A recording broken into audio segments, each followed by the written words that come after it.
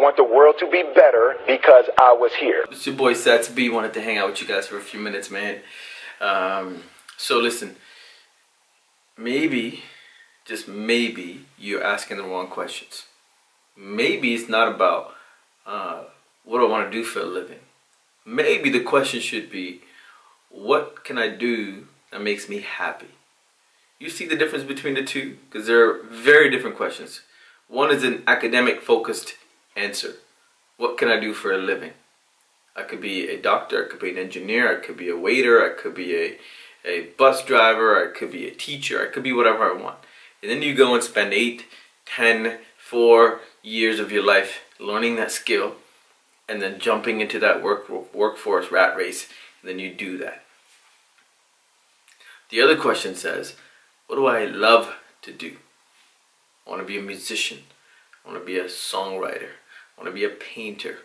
I want to make art. I want to build buildings. I want to save lives. I want to empower the next generation of kids. The funny part is when you start with that question, the answer can be, what do I want to do? I want to empower and educate the world. Teacher. I want to save lives. Doctor. I want to develop great technology that pushes humanity forward. Computers, architecture, engineering.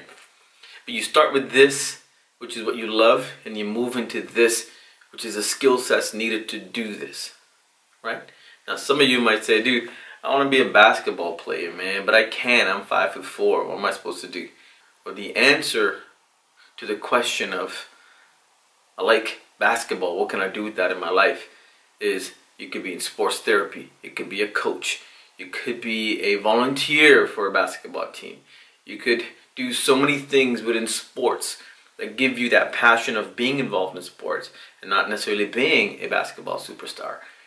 So when we start with the question of what do we love, and then map it to the answer of what do I now need to learn to do that, it's a whole different way of looking at what you do every single day in your life than starting with what can I learn, and then my passion is going to be my side hustle. My love of whatever that makes me happy is a side hustle. And we live in a world today where you can consistently learn, you can educate yourself, you can plug into environments that make you happy, and the only reason you're not doing it is because you're asking the wrong questions. So I'm asking myself a question.